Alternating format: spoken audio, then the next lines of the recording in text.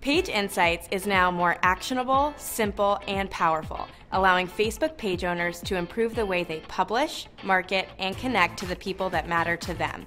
Let's go over some of the key changes we've made. First, you'll notice that the new layout has 6 tabs: Overview, Likes, Reach, Visits, Posts, and People. The Overview tab provides a snapshot of the last 7 days of available data about your page's performance. It focuses on 3 core metrics: page likes, total and new; post reach, the total number of people who were shown your page and posts; and engagement, the total number of unique people who engaged with your page, as well as the totals of different engagement types. You'll also see your 5 most recent posts so you can quickly see how they are doing. In the Likes tab, you'll see 3 core metrics: total page likes, net likes, likes minus unlikes, and where your page likes came from.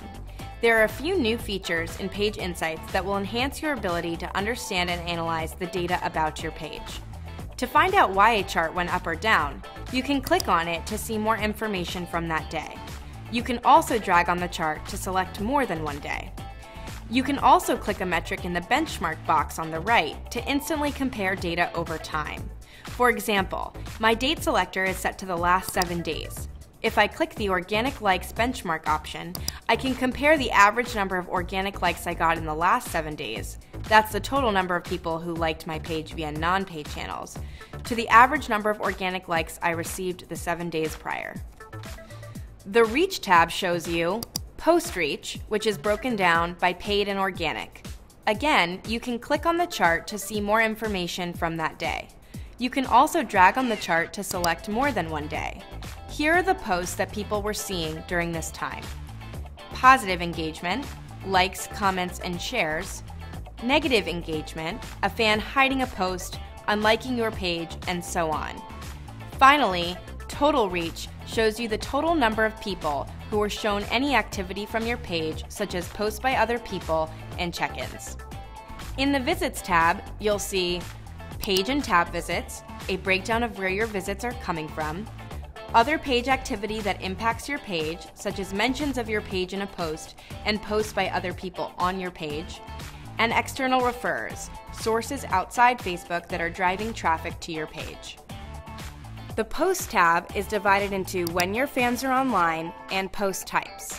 When your fans are online shows you when the people who like your page are on Facebook. Point your mouse cursor over a given day to see when your fans are most likely to be consuming post content. Below, All Posts Published displays the posts you made on your page in chronological order, as well as the type of post, targeting information, how many people the post reached, and how much people engaged.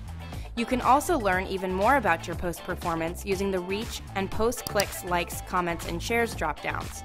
For example, you can select Engagement Rate, the percentage of unique people who clicked on, liked, commented on, or shared a post, divided by the total number of unique people who saw that post, and see this metric for all your posts. If you click on a post link, you'll notice that there's a post details card for your post. These metrics can help you identify the content that resonates with your fans.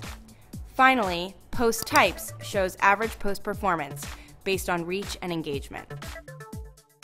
Finally, let's take a look at the People tab. Your Fans helps you understand the people who like your page by looking at age, gender, geography, and language demographic data.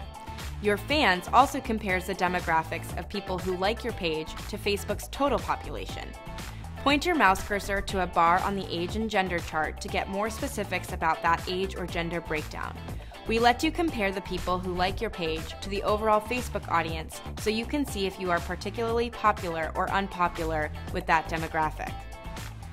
The People Reached and People Engaged tabs break down the people who were shown your posts and the people who have engaged with your posts by the same demographic data.